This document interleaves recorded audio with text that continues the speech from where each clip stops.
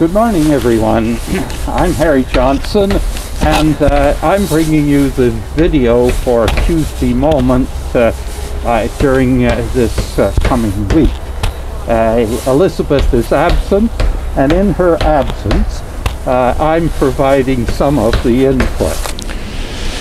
Yes, in Elizabeth's absence on vacation this week, I'm providing a video interview for the Tuesday Moments at Trinity United in Winnipeg.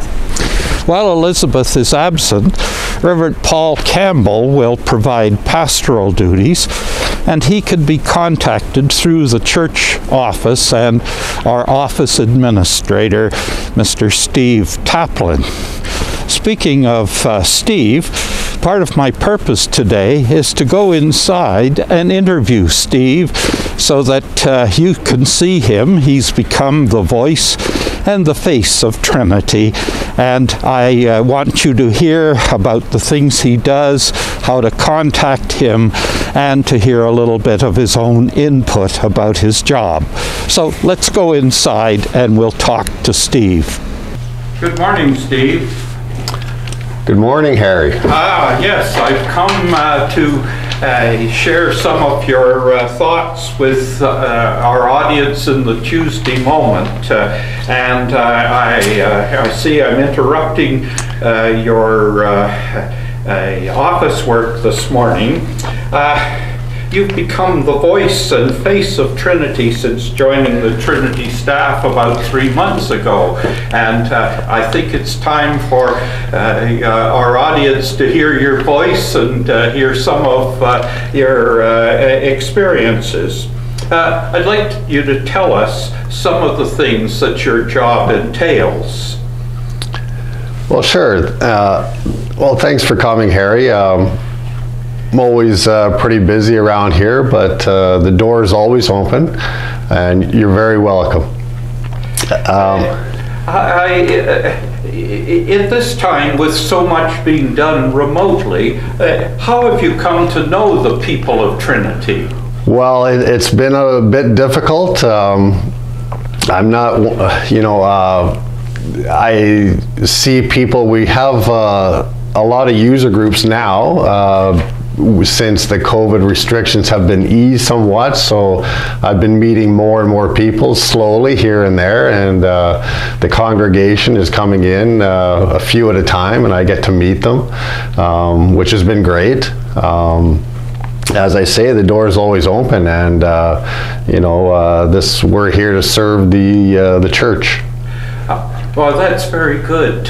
Now, you interact to some extent with groups beyond the congregation in this role. As far as the interaction goes, I pretty much try to stay out of their way, give them the space that they have acquired through the church, and this is their space for their time. If they do need anything, I'm here. And my interaction is I let the leaders know that I'm here if they need anything. But they're, for the most part, all the groups are self-controlled, and they do their thing respectfully and come and go. They sanitize when they come, and they sanitize when they leave, and everything's just fantastic. Has been no problems, but I say, we've had a lot of user groups come in lately now that the COVID restrictions have been lifted, and it's been fantastic, and everybody's very respectful. Yes, all right. And do you find issues related to parking? Trinity United Church provides many things for the community. We provide the gardens out in the back, and we provide parking for the community.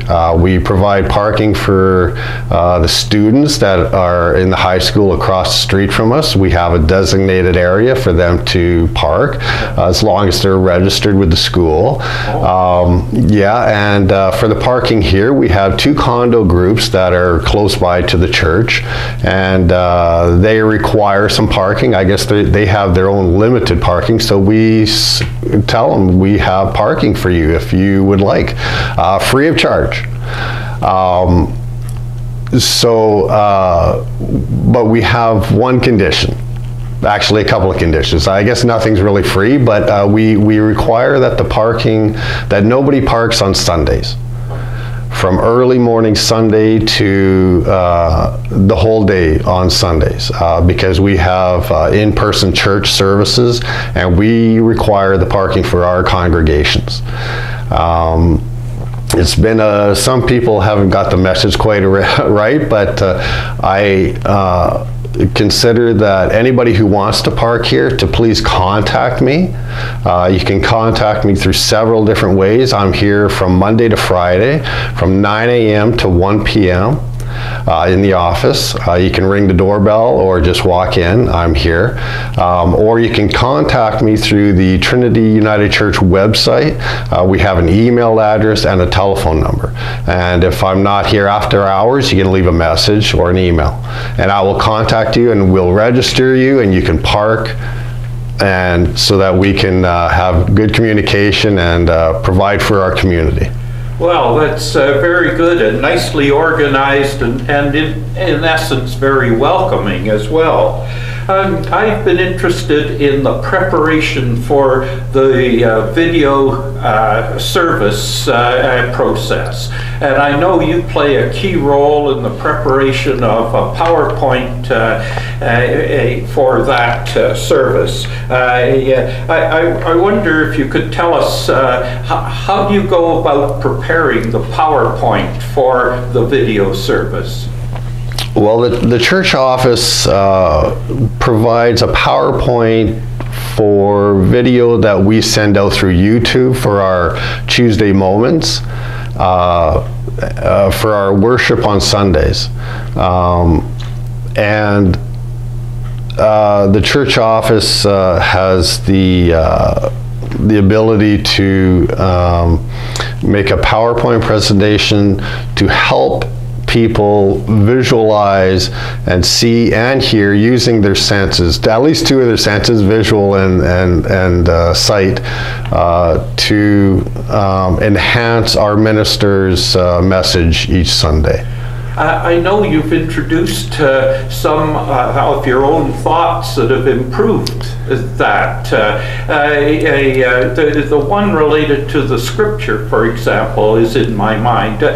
Just tell us what your observation was and how you brought that about.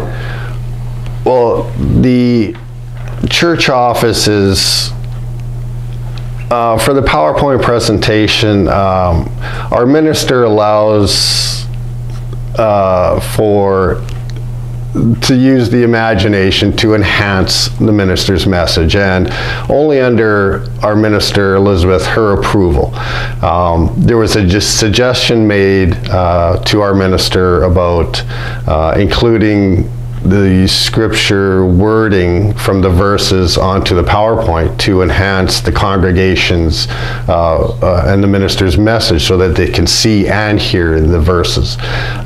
It was presented, it was suggested, and a brief presentation to the minister, and with the minister's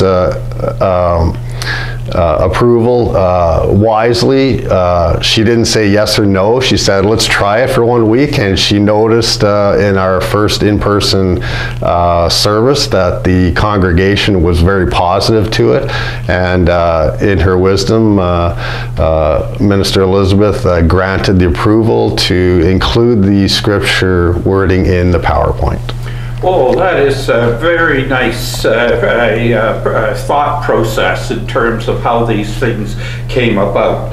You've told us about how people can contact you and about the information on the website and about your hours. I wonder, as we wind up our discussion, do you have any personal message that you'd like to convey to our audience? Absolutely. The church is open Monday to Friday from 9 a.m. to 1 p.m. and you can call for a message, and I will get back to you as soon as possible. I'm the voice and the face that will be on the other end of the phone and through the email messages. I will do my very best to, if I miss your phone call or if you email at nighttime, I'll do my very best to get back to you as soon as possible. And everybody is welcome, and I hope to meet everybody very soon in the upcoming time, and hopefully we can get back to normal at some time in the future. Well, I thank you very much for this time with you and for the contributions you're making. And yes, you are the voice and the face of Trinity. We're very glad that you're part of the team, and very glad to hear your message this morning. Thank you very much, Steve. Thank you, Harry.